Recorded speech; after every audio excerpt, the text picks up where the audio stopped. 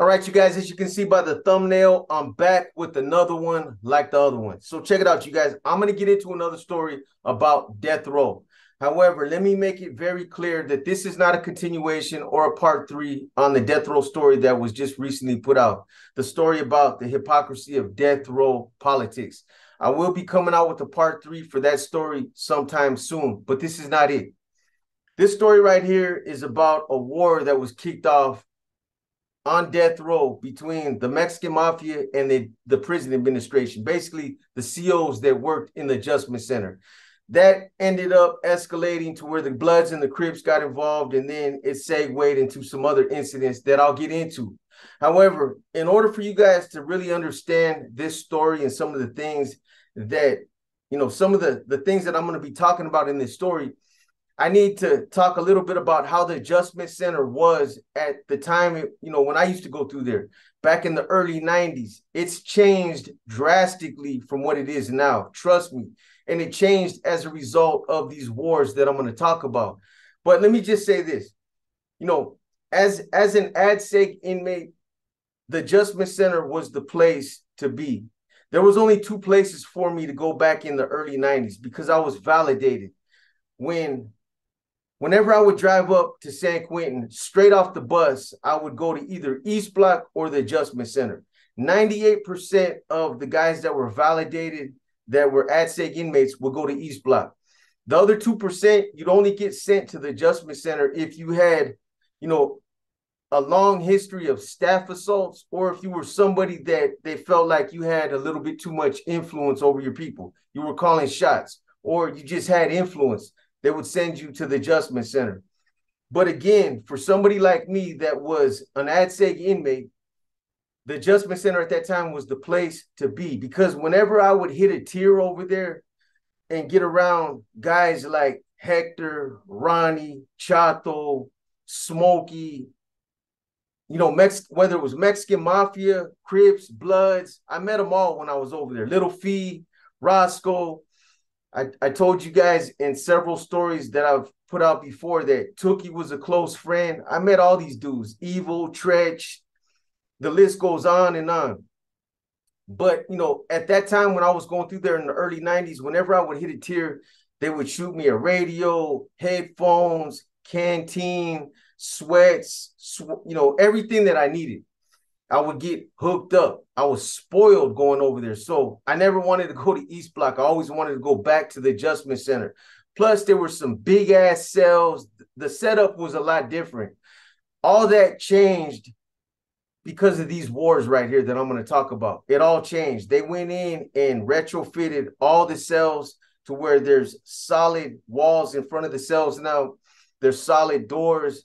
When you go to the adjustment center now, and they lock you in one of those cells, it's like you're being entombed. The best way I can describe it is like when you go into a cell and they close the door behind you, it's like them closing a hatch in a submarine. I'm telling you, you're like entombed. You can't hear your neighbors. Back when I was going through there in the early 90s, everything was free flowing. There was bars and then there was mesh over the bars. So you could literally hear your neighbor whispering. But you can't hear nothing like that over there now. Everything's solid doors. You guys should be looking at pictures of, if I can find pictures of how it was back in the early 90s, I'll put them up. But at least you be looking at pictures now of the solid white walls and the doors that they put in front of all the cells. Anyways, so this story right here, it actually started in 1998 while I was there on a tier with two of the main individuals that ended up kicking everything off. So in the summer of 1998, while being housed in the adjustment center, there was an East Coast Crip by the name of D-Mac. Well, he actually went by Malik, but I guess later on he changed his name to D-Mac. But D-Mac got into a verbal argument with an individual by the name of Carlos Savina. Now, Carlos is from LA, and he was known to be a strong sympathizer or a supporter of the Mexican mafias. I was actually in a cell between Carlos and D-Mac. I'm going to have to get used to that name, D-Mac, because I'm telling you, he was going by Malik. Anyway, so, being housed on the tier with these guys, because D-Mac was a Crip and Carlos was running with the Mexican Mafia, their interaction was limited, but they coexisted back there like everybody else did. If Carlos had literature that D-Mac wanted to borrow, he would send it to him. There was a level of respect just living on the tier, that they respected. Everybody did. That's what convicts do. There wasn't, a lot of tension, or they didn't talk because they're supposed to be enemies, or these were grown ass men. And these guys were fighting for their lives. So they weren't really tripping off those kind of politics. But, in the course of just living on the tier, every now and then somebody would get into some type of petty little squabble, whether it was because somebody had the radio up too high, or somebody was working out and they were banging, too loud on the floor, or something like that. Conflicts like that, they happen. Now, when I met Carlos, he embraced me, but Carlos was more like a paisa. He kind of had that accent, and he just came across as being like a paisa. But being on the tier with him, seeing how he interacted with Hector Ayala, a known Mexican Mafia member, and how he interacted with the other Sureños on the tier, it became apparent to me that Carlos was involved in their politics. He was on their gallo. They would wake up every morning and say buenos dias to him, and he was involved in their politics. He was out there on the yard with them. And I would even go as far as saying that, Carlos was like a Sureño. And I know for a fact that he took direction from the Mexican Mafia, because there was some other things that were going on, between the Adjustment Center and East Block. I'm not going to get into all those details, but just trust me, Carlos was, a strong sympathizer for the Mexican Mafia. As far as D-Mac, obviously him living on the other side of me, him being an Africano, and, because I was a Norteño, I would interact with him a lot more. We used to kick it on the tier. Besides that, he was on the yard with Fee at that time. So when we would go out, the NF yard would go out with the BGF yard. Fee, Roscoe, D-Mac, and Little Money. I remember Little Money was out there, and some other Crips were out there on the yard. So I used to kick it with them out there on the yard, through the fence. We would conversate. So I got to know, I almost called him Malik again. I got to know D-Mac, pretty good during the time that I was there. I want to say, the first time I went through there, I spent like 6-7 months with these guys on that tier. I ended up landing on another tier with Carlos again a second time when I went back. Then I ran into D-Mac again later on. So I knew both of these guys fairly well. I was even there when Malik drove up to death row from the county jail, from LA County Jail. And, everybody that gets sent to death row, they have to go through the Adjustment Center. It's protocol. They go through the Adjustment Center. They stay there for like 90 days. And during these 90 days, this is when they figure out what yard they're going to put them on over there in East Block, if they're even going to allow them to go to East Block and all that good stuff. They want to see if, how they program over there first. So anyways, I got to know, D-Mac fairly well being on the tier with them. And the one thing that stood out about D-Mac is that he was the type of Crip who wasn't just another follower. He was the type of Crip that wanted to come into death row and push a hard line. In fact, I remember 2 incidents that stood out about him. One was the fact that he got into a verbal disagreement with Chopo from Watsonville, who was a Norteño that was on the same yard as me. Matter of fact, you guys have heard me talk about Chopo several times in the past. And this was during the time when me and Mike Eo from Salinas we were recruiting Chopo. We were pulling him as a C. But anyways, I remember D-Mac he got into some kind of personal disagreement with Chopo because Chopo was on that same tier. And, I don't remember what it was that they were going back and forth about. But the thing that I do remember is that D-Mac did not like Chopo. For whatever reason, he didn't like him. I got the impression that he did not like Chopo because he was an Africano that was running with the Norteños. Straight up. That's just, I could be wrong, but that's the impression I got. Again, I don't know the context of the disagreement. I don't remember. But I just remember that D-Mac, he wasn't feeling Chopo at all. So the other thing I remember about D-Mac is that he was trying to start and lead a movement that he was calling the B's and C's. the Bloods and the Crips. You know, the Bloods and the Crips are already united on death row. They put the street politics aside and they run together on death row. But D-Mac was trying to take it to another level, and he was trying to push this movement for ulterior motives. I remember talking to him about it, you know, being on the tier with him, and you know, he had told me, he was like, "Hey man, I'm trying to start, you know, something new, you know, with some of my comrades on death row, and we're calling it the B's and the C's." I remember him touching on it briefly, but it was basically the Bloods and the Crips. You know, again, like I said, they were already united, but he was trying to take it to another level on some radical type of bullshit he was on. But it's something that I always remembered about D-Mac. But anyways, like I told you guys, at one point, you know, while I was there in between D-Mac and Carlos on the tier, you know, and we interacted with each other, I don't remember those two ever getting into a disagreement or, you know, a time where they got into an argument and it turned heated or anything like that. So if these two got into some type of disagreement, it happened later after I left. So obviously something kicks off on the tier. Somebody got disrespected. They exchanged words. I'm not sure how far it went. I don't know if it, you know, got as bad as name calling or anything like that, or if they threatened each other, but something happened. Something happened on the tier and these two went at it. So according to my source, D-Mac gets released from the Adjustment Center. And this happens sometime after this whatever kind of argument they got into. He gets shipped back to East Block. And apparently he went to his annual classification review and they decided that it was time to let him go to East Block. He goes to committee and they kick him loose. They kick him over to East Block. So, you know, again, by this time I'm gone. And remember, I told you guys that East Block is considered the equivalent of death row's mainline. So, you know, D-Mac, I'm sure he was happy to get cut loose, to get sent over to East Block. They put him on a tier over there somewhere in East Block, and he gets assigned to Yard 2. Yard 2 at that time was active Sureños, active Crips, and active Bloods. You had one Mexican Mafia member that was out there at that time, David from Fontana. But I'm going to get into that in a little bit. So, you know, D-Mac gets over there, he gets on a tier, and he's assigned to Yard 2. And that's where he'd been programming. So again, Yard 2 is considered to be an active yard.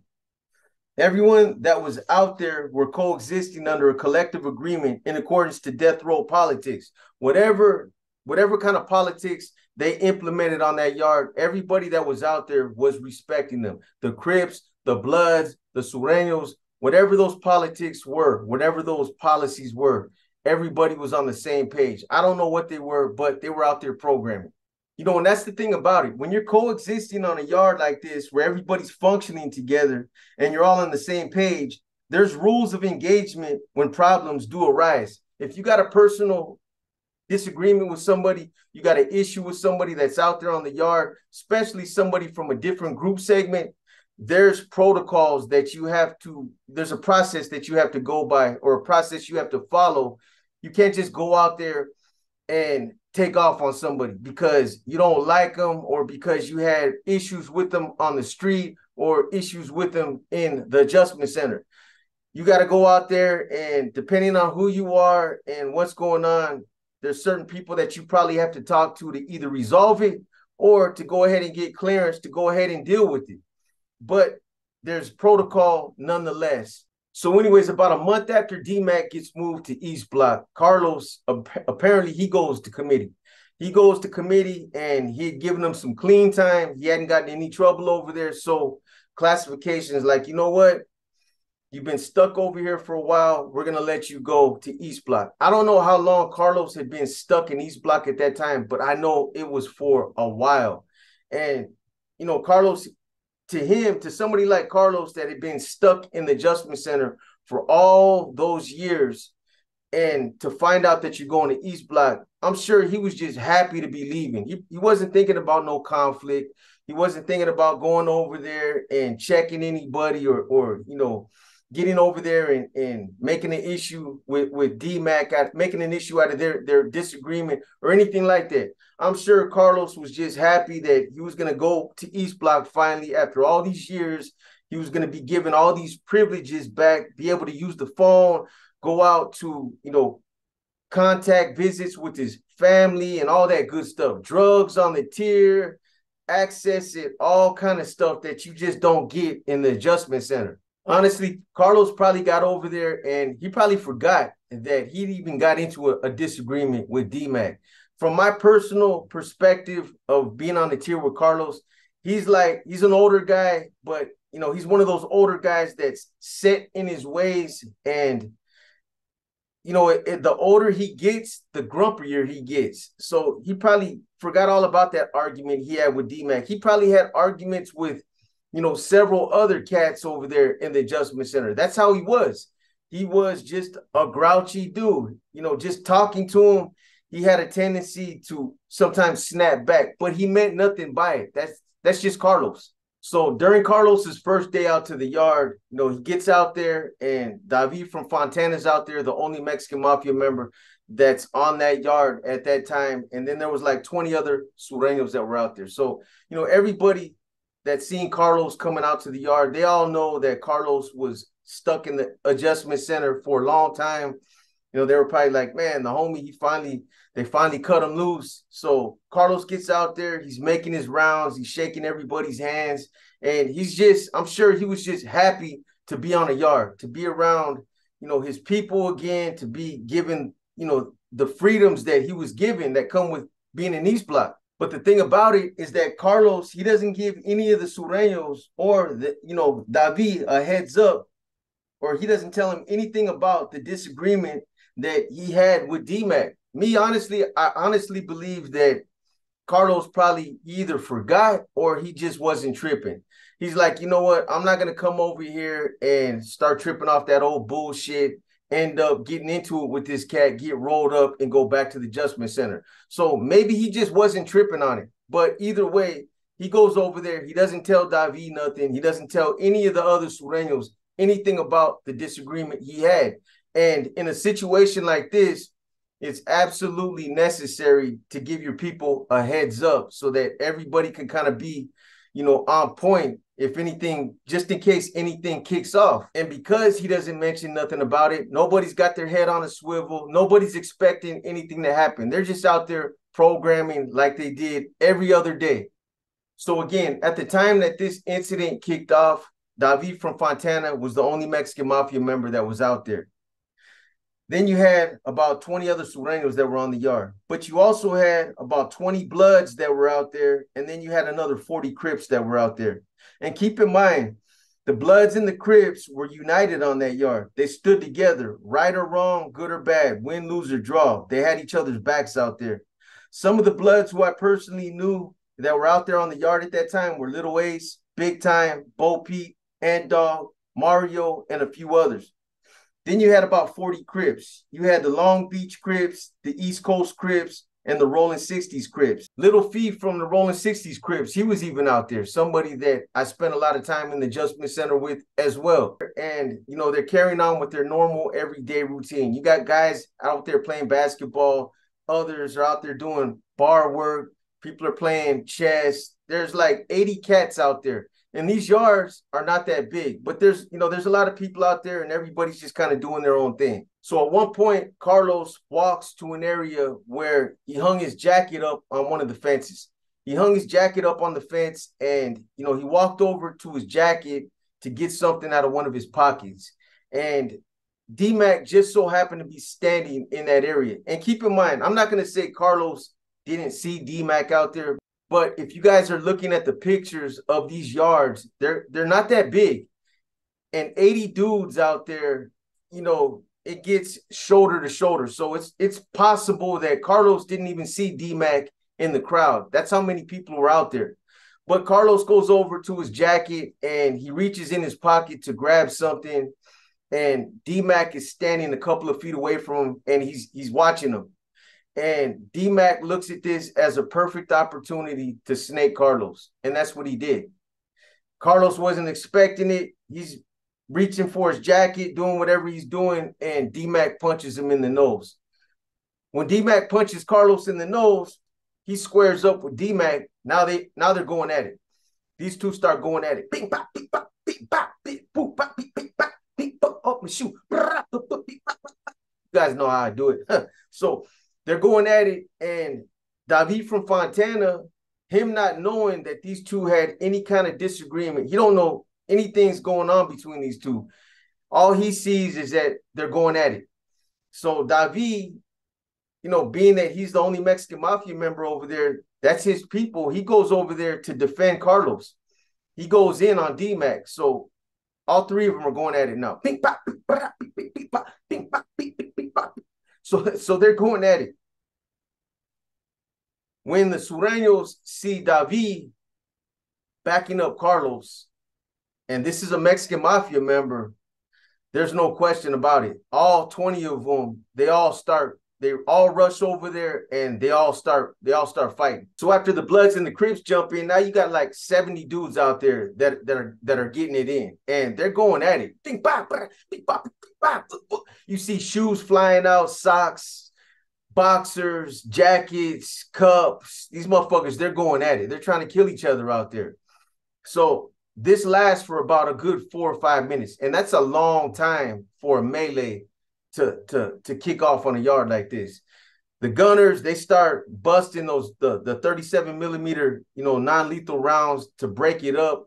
But these guys, they're still going at it. It takes them about 4 or 5 minutes before everybody stops fighting and they get down. By this time, you got like 200 cops, all the COs that respond from East Block and all the surrounding units, they're all standing in front of that yard, banging on the gate, telling these guys to stop. That's what they do. When a yard gets off like that, they all post up in front of the yard and they'll have their sticks, their billy clubs, and they'll be tapping the gate. Hey, get your fucking ass down. Get down.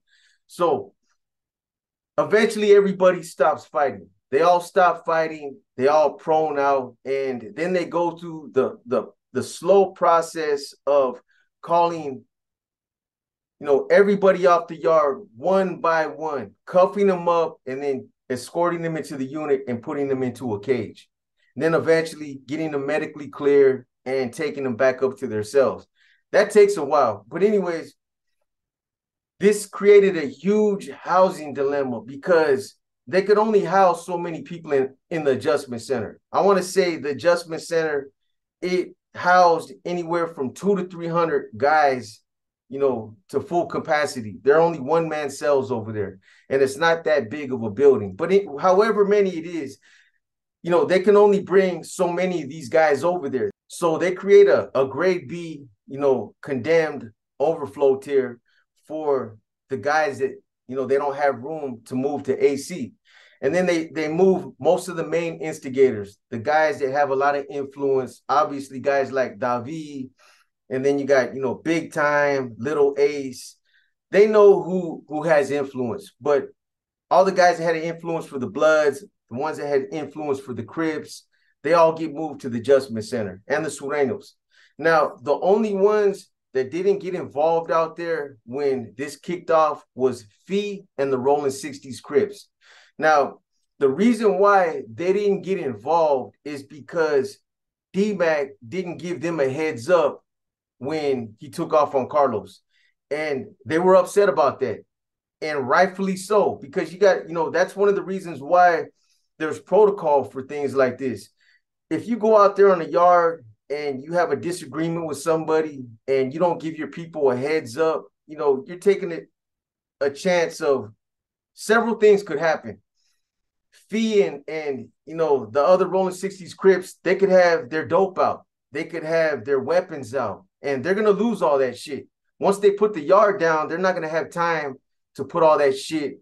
They're not going to have time to put it all away to secure it. They're going to end up losing it. So not just things like that, but nobody wants to get caught up in a crossfire when something kicks off. You got bullets flying around and shit like that. So when everybody ended up getting moved to the adjustment center that was going to be moved over there, it probably took about a week for everybody to go to classification, get cleared to go to a group yard in the adjustment center.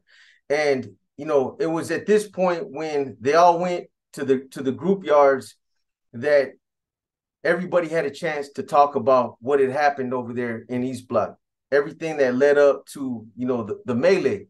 And you had Ronnie, Hector, Chato, Smokey, Mexican Mafia, and all the Sureños on one yard. Then you had the Crips, the Bloods, and everybody that was involved in that other incident on another group yard out there. So, you know, they come up to the fence and they talk about everything that led up to that melee. And, you know, it's obvious that it all started over D-Mac and Carlos. D-Mac was the one that kicked it off. He took off on Carlos. Then from that point on, David from Fontana, he jumped in. All 20 of the Sureños end up following David, and then everything else from that point, the Bloods and the Crips jump in, and there you have it. So, you know, they talk about everything that led up to that, and they basically agree that, you know what, we're just going to squash it. We're going to squash it. It's, you know, the best course of action for everybody is to squash it. And that's because it was a spur of the moment thing that was kicked off by D-Mac. D-Mac, I don't know where he was. He wasn't part of the conversation out there on the yard, obviously. I don't know if they put him on walk alone. I don't know where he was housed at that time. That wasn't clear to me. However, you know, they figured that since it was the spur of the moment thing that just kicked off and then everybody else followed suit, they were just going to let it go. Not only that, but there was no weapons that were used. Nobody pulled out any weapons. Nobody got stabbed. Nobody got cut. Nothing like that. So everybody agreed that they were just going to let it go. It was a dead issue. However, the Mexican Mafia, they stipulated that, you know, if D-Mac ends up on a yard over there with any of their active Sureños or Mexican Mafia members, that he had a green light on him. You know, I don't know if I should say that they were in agreement with it, but it was probably like, you know, Ronnie and Hector and them, they probably said, you know what, if we end up on a yard with that dude, he's got an issue coming. And they were probably like, hey, you know, handle your business. You know, I don't think it was a situation where they were like, hey, go ahead, you know, take off on that fool. He got an issue coming. It was probably more, you know, of, hey, if that's on him. He's the one that kicked that off. He knew what he was doing when he decided to take off on Carlos, and that's just an issue he's going to have to deal with. So that's what was agreed to at that time. So they agreed to squash it. Now, fast forward 6 months. So everybody that was involved, they've been in the adjustment center now for a good 6 months.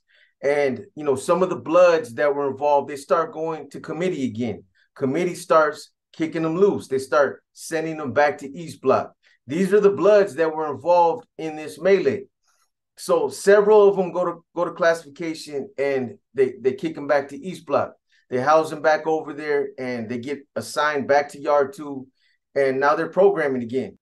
So classification, they're letting the Bloods go back to East Block. Now, when a lot of the Sureños go to committee for their review, classification, they start to dig their heels down, you know, and tell these guys, we're not ready to let you go back. We're going to retain you in the adjustment center for whatever, another 3-4 months. But, you know, it's not like they're any more guilty than the Bloods. They're all culpable and they're all responsible on the same level. They were all involved in the riot. But for whatever reason, classification, they're not letting the Sureños go back to East Block. They're only letting certain individuals go back who they feel they want to let go back. That's basically what it comes down to. So by their own actions, the administration, more specifically the institution's classification unit, they created more drama by selectively choosing who they allowed to go back to East Block and who they chose to keep in the adjustment center. They basically let all the Bloods and Crips go back that were involved, but refused to let any of the Sureños go back. This was obvious, and the Mexican Mafia, they interpreted this as an act of repression. They're like, you know what? There's no reason why they shouldn't let us go back to East Block.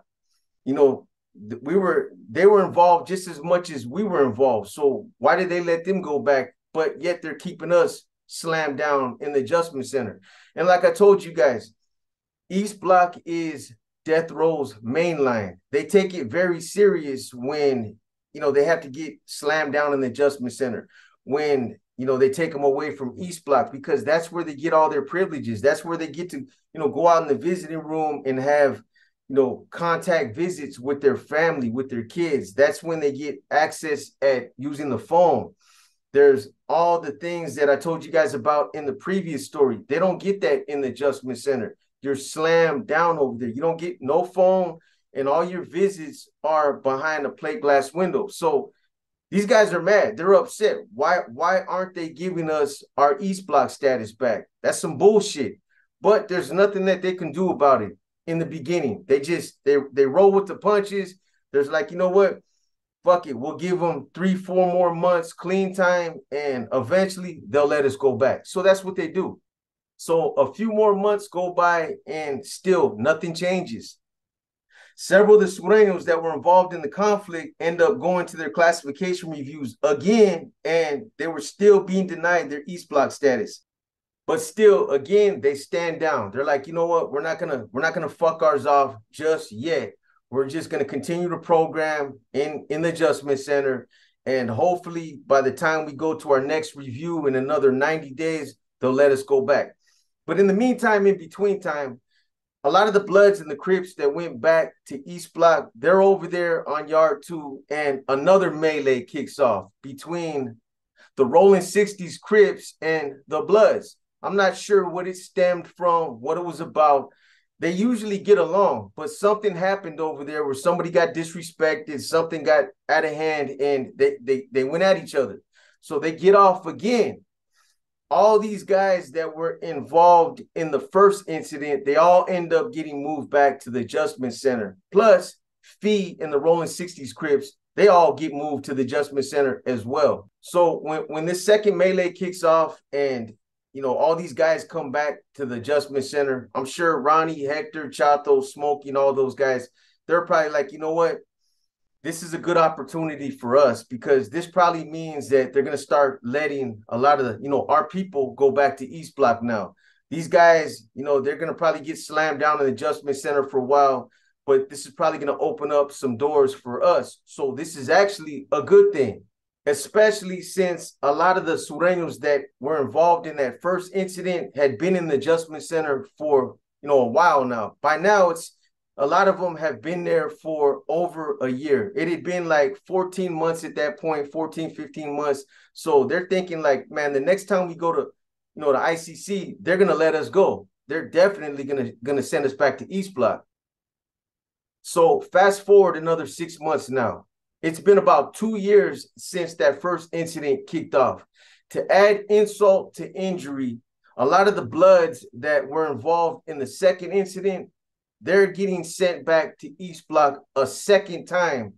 And the Sureños that are going to classification, they're being told again that they're not letting them go to East Block, that they're going to retain them in the adjustment center for another 90 days, another 6 months, however long it was. But now it's obvious what's happening. They let all these Bloods go back, and this is the second incident that they got involved in. Fee and a lot of the Rollin 60's Crips, now they're holding them in the adjustment center as well. They're not letting them go back to East Block. So you got Fee and the Rollin 60's Crips. You got a lot of the Sureños, the Mexican Mafia. They're all stranded in the adjustment center, and they're not letting them go back. But they let all the Bloods go back. And this is the second time that they got into a melee over there. So it was at the point where, you know, when they started trickling a lot of the Bloods back to East Block the second time, it was at that point that Ronnie, Hector, Chato, Smokey, David, and whatever other Mexican Mafia members that were housed in the adjustment center at that time, that's when, you know, they pretty much said, you know what, fuck this. This is a form of oppression. They're keeping us slammed down over here. It's wrong what they're doing. We're being singled out. These guys, you know, they got involved in 2 incidents and they're letting them go back. There's no justified reasoning for this. So that's when they declared war against the administration, mainly the COs that worked in the adjustment center. It was at that point where they said, you know what, enough is enough. We're going to go ahead and give them a reason now to keep us housed in the adjustment center. So this was a coordinated and planned strike that was orchestrated against specific officers who were identified as being racist. And make no mistake about it, when the word racist is being used to describe officers that openly demonstrated racist behavior, it doesn't always mean white cops. They came in all different kinds of shades and colors. So Smokey was told to kick it off. He was told to slice one of the racist COs, and he did. He waited for the right opportunity to get a specific CO during feeding, and he kicked it off. So I'm sure Smokey's plan was, was to wait for feeding. Because when they come on the tier and they feed, whether it's breakfast, lunch, or dinner, when they come on the tier, this is when they're the most vulnerable, or when they're most open to, this type of assault, whether they're going to get speared, sliced, gassed, or anything like that. So before they refitted the AC with solid doors and put solid walls up at the front of the cells, the COs would come in on the tier and they'd hand you your breakfast, lunch, or dinner through a small tray slot on the doors. It was during this brief few minutes when they would be passing out the food that they would be exposed and compromised to these type of planned assaults. That's when they were most vulnerable, when they're on the tier, obviously, and when they pop that tray slot open. So when they go to hand you your food, that's when you get them. You either stab them, spear them, or you try to grab one of their arms, pull them through the tray slot, and slice them. So there was different ways that they were taking off on the COs in the AC when all this was happening. Either gassings, which is urine and feces that have been allowed to sit in a cup for 2 or 3 days until it ferments, spearings or slashings. Spearings and slashings are obviously the worst and can result in serious injuries. And this is what they were doing. I remember hearing about all this when I was on the streets. I remember hearing, a lot of this came out in the newspapers, but I remember hearing that, the AC, the inmates in the adjustment center were taking off on the COs that were working there. They were taking off on staff. And I knew exactly who it was before I even officially knew that it was the Mexican Mafia. I knew that it was either the Crips and the Bloods, or it was the Mexican Mafia and the Sureños. And it was the Mexican Mafia. So when Smokey's target finally came to his door to feed him, because he laid in the cuts and he waited for a specific CO to come to his door. And, feeding is not the only time that they have an opportunity to get him. They come in and they do mail call. They come in and they do, pill call with the nurse. There's other opportunities, but he waited for a specific time to get this specific CO. So when the CO comes to Smokey's door to pass him his lunch, Smokey reached through the tray slot, grabbed the CO's hand, and then he sliced him. Some of the other Sureños were told to keep this conflict going by gassing certain COs, but it was the Mexican Mafia members who were initiating these assaults with weapons. And according to my source, this was one of the only times that he can remember where all the carnals got together and they all participated in this war against the administration. This was one of the only times that he could remember where everybody got involved and everybody participated. So Ronnie stepped up next. He also sliced the CO the same way Smokey did. Next, Chato fashioned a spear and speared another officer that was targeted. Chino from Modesto followed suit after Chato by spearing another CO. David from Fontana, he gassed the CO, and then Hector and Jose from Oakland, they both fought with COs during cell extractions. Every chance they got, they drew blood. They did. And because Little Fee and the Rollin 60's Crips were being denied access to go back to East Block, that's when they got involved next. After Smokey sliced the first CO, he went to classification and then stomped another CO out. They were either trying to slip their cuffs or they just bull rush in the committee head first like a bull trying to take out whoever they could. The Adjustment Center was considered a war zone at that time. The COs that worked there, they didn't even want to go on the tiers unless they absolutely had to. That's how bad it got. In fact, it was because of this war that San Quentin paid a lot of money to have people come in and refit all the cells with solid doors and solid walls in front of the cells. Like I told you guys, it used to be open with wire mesh, but that's why it all changed, because of these wars right here. So while all this was going on, Ryder from the Rollin 60's showed some solidarity and speared the next CO while he was locked in the shower. Then Roscoe, an SOS Samoan Crip, who's always in the thick of shit, he speared another CO while he was in the law library. This right here took some ingenuity because he not only had a limited amount of resources available, but he also had to fashion the spear in a short period of time. But all these incidents eventually led up to what was considered one of the biggest modern day threats to San Quentin's security since the escape attempt led and orchestrated by George Jackson in August of 1971. So while Little Fee and several other Rollin 60's Crips were out on the Adjustment Center's group recreation yards, Little Fee, Roscoe, and another Crip by the name of Noel Jackson cut through one of the chain link fences and attempted to take over the AC. So in the Adjustment Center, when there used to be group yards before they brought in all these dog cages, the last guy that went out to the group yard, they would give him a wooden box. And inside that wooden box, there would be a set of hair clippers so that everybody out there on the yard could cut their hair. Well, I guess Fee, Roscoe, and this other Crip, they used these hair clippers somehow to cut the links on one of the fences out there on the yard. I don't know how they did it, because when you think about it, just thinking about how thick and sturdy those chain link fences are, and you got a hair clipper to cut through that fence, that takes a lot of patience, and it obviously took a lot of power to be able to cut through a fence like that. And it's time consuming. How were they able to cut that many links in the amount of time? I mean, the yards, they only used to last for about 2 or 3 hours at the most. So they would have had to been working on a fence for a long time. I want to say that it was yard 3 that Fee and the other Rollin 60's Crips were on when they breached this fence. So in order for you guys to understand this, there's 3 yards out there. There's a yard that's all the way in the corner, and it's kind of harder to see. That's probably the yard that it happened on, because, when you're on that yard, you're kind of obstructed a little bit from the gun tower. You're way over in the corner, and you would have a lot more time to work on a fence like that.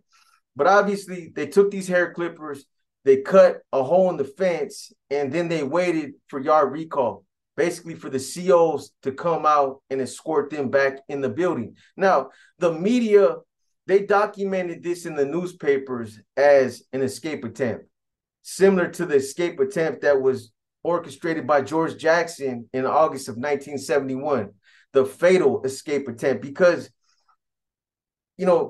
if you've been to San Quentin, if you've been to the Adjustment Center, and you know where the Adjustment Center is in relation to just the prison, it's like right in the middle of everything. So escaping from the AC, it just doesn't seem practical. It almost seems impossible. You would need a serious stroke of luck, and just everything would have to, all the mountains and the stars and everything would have to be aligned perfectly in order for everything to go right. Because even if you were to get out of the AC, out of the Adjustment Center, even if you were to get out of that, the front where George Jackson did before they cut him down, there's several gun towers out there by the chapel. Then you either got to go down towards the lower yard, or you make a right there, and you got to scale a wall that's probably like 40 or 50 feet high. So escape, it just doesn't seem practical. That's what the media was saying. They were saying that these guys, these death row inmates, were trying to escape. But in light of everything that was going on at that time, there was a war, playing out in the Adjustment Center. It's obvious what Fee, Roscoe, and, this other Rollin 60's Crip were trying to do.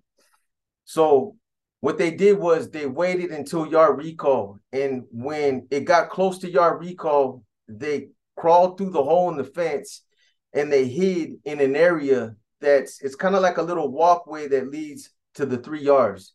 When you come out of the AC, out of the building, there's like a walkway, and it leads you to all 3 yards. This walkway is where the COs walk through.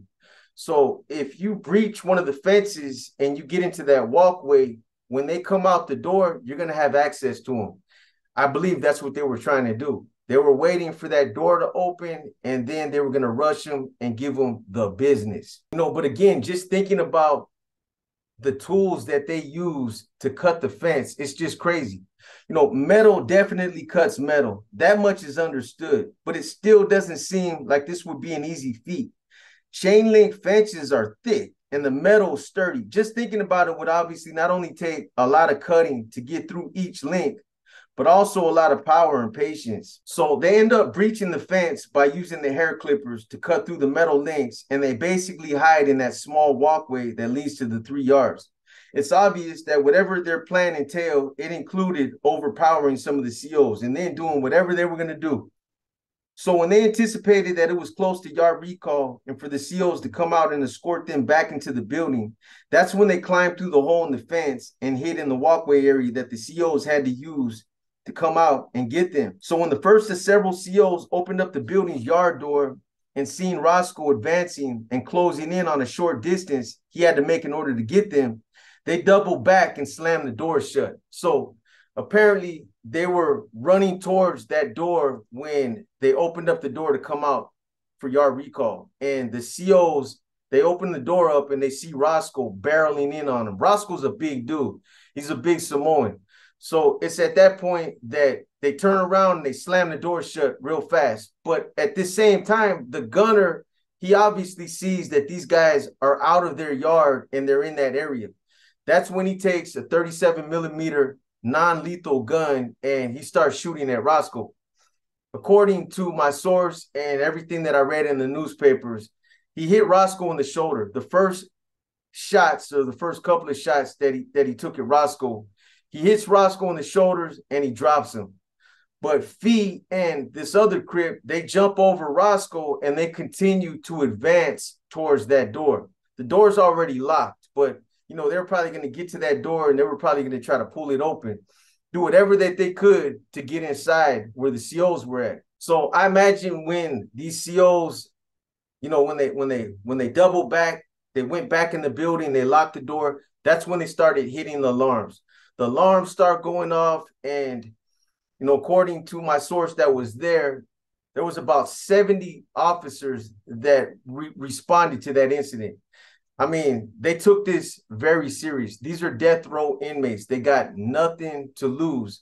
And, you know, Little Fee, Roscoe, and I don't know the other one, Noel Jackson, but I know Little Fee and Roscoe, they have a lot of history on death row. And, you know, they know that these guys are not, you know, cats to play with. So by then, they got all these alarms going off. And, you know, you guys got to understand, they were taking this very serious. These are death row inmates. They got nothing to lose, especially Fee, Little Fee and Roscoe. These are, you know, both of these guys have a lot of history in San Quentin. They both have done some shit since they've been there on death row. And, you know, they're just both well-known individuals. Like 70 COs respond, all hands on deck. They got everybody responding from everywhere. Not only do a bunch of COs respond from other units, other surrounding units, but they also had like 10 or 15 gunners. They saturated the gun walks all around the AC yards.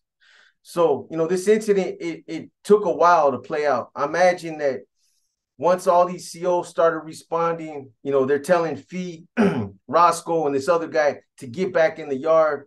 They were probably, you know, in a standoff at some point, and then you had all these gunners that started, you know, popping up on the gun walks.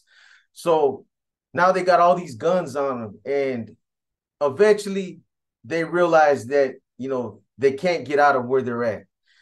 It's not going to go any further. You know, what are they going to do? They're trapped in that little area. But according to everything that, you know, my source told me and everything that was in the media, this is when they told Fee, Roscoe, and this other guy to climb back through the hole in the fence and lay on the ground back on the yard. They wanted to get them back in an area, you know, where they were contained and where they would have better, you know, access at cuffing them up and pulling them off the yard. Basically, they were scared. They were scared to walk out there and to handcuff them. I believe that they knew that if they were to open that door and walk out there and try to handcuff them, these cats would have jumped up, regardless of the fact that they had all these guns on them. You know, this show of force is indicative of how serious of a threat that they took this. These are death row inmates who have lengthy histories that involve several acts of violence, guys that don't hesitate when it comes to spilling blood. So, you know, they weren't taking no chances.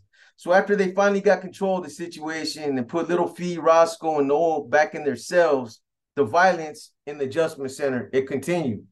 This was just one of several incidents that played out over, the course of time when all this was happening. So they put Little Fee, Roscoe, and this other guy back in their cells. And, in the meantime, the Mexican Mafia, they're still at war with the administration. They're still taking off on COs that work in the adjustment center. So a week after this incident, Roscoe and a few other Crips decided to kick it off again. They decided to board up during the time when they were conducting cell searches in the AC. Now, during this time that all this happened, they were locked down. They slammed them down after that incident where they tried to, when they breached that fence on the yard. So they slammed them down, and they had all kind of people out there putting up some new fences, probably some thick ass fences. Or that's when, matter of fact, that's when they came in. They took down all the fences, and then they started putting in the dog cages. That's when the group yards went away after that incident right there. That's, I forgot about that, but that's when they brought in all those cages. So when all this was going on, there's no yard. The COs are doing random searches inside of the adjustment center. That's when Roscoe and some of the other Crips decide, you know what, let's fucking board up and let's kick it off again. So that's what they do. And for those of you that don't know what boarding up is when you basically tie something up in front of your cell, a sheet, a blanket, or, you put something on your bars to where you're obstructing them from looking in your cell. They are required to physically see you in your cell when they come by to do count or when they come by to do welfare checks. That's a requirement. They have to see a body in the cell. And if they can't see you, they got to come in there and do a cell extraction or get you out of the cell one way or the other. So that's what Roscoe and these other Crips did. They boarded up and they're like, you know what, fuck it. Let's kick it off. Let's kick off some cell extractions. So that's what they did. So when Roscoe and some of these other Crips, when they were getting cell extracted, this is when Ronnie, Hector, Chato, Smokey, some of the other Mexican Mafia members that were housed in AC, that's when they were like, you know what? Let's show some solidarity. Let's fucking ride with these dudes and let's cell extract. And that's what they did. The AC, from what I was told, the AC was turned into a war zone. It was already a war zone, but that night, it lasted all night. They were doing cell extractions from cell to cell. Everybody got involved. They were going down the line on each tier, hitting these cells. And, guys were in there fighting. They were going at it. So it turned into a war zone. And the adjustment center, from that point on, it turned into a harsh environment, to be.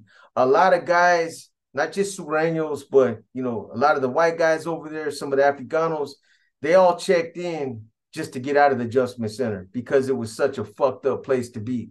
That's when they came in with all the dog cages. They came in with all the solid doors, the solid walls, and the adjustment center changed into something that was just a fucked up place to be.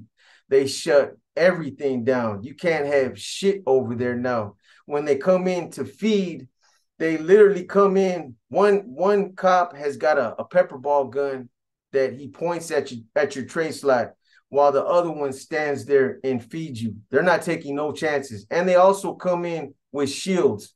Every time they come on the tier, they come in with full body gear, helmets, vests, and shields. So this incident right here started with the fist fight between D-Mac and Carlos. That's how everything started. That led to everything else. But looking back at those days and remembering the wars, the acts of solidarity, and all the unity that was shown, one has to wonder now if it was all for nothing. To go through all those sacrifices and to go through everything that they all did, only to walk the yards with some of the dudes that they're being forced to program with now. And all the so-called codes, the principles, the standards, what does it even represent? But anyways, my source that gave me this story, he told me, he's like, you know what, Box? It seems like for every step forward that we took, we ended up taking 3 steps back. Anyways, I hope you guys enjoyed this story right here. I wanted to get it out to you guys before I get into these other stories I got. I got some fire for you guys, trust me. I posted something in the community letting you guys know why we hadn't been posting for the last couple of days. Things come up, beyond YouTube. Sometimes things outside of YouTube distract us, and we got to take care of life on this side as well. But anyways, we're back on track. I hope you guys enjoyed this story. Let me know what you guys think in the comments, and I'll try to get an Inner Demons out tonight. You guys enjoy your day. I hope you're having a productive day. With that being said, this is your boy B, and I'm out.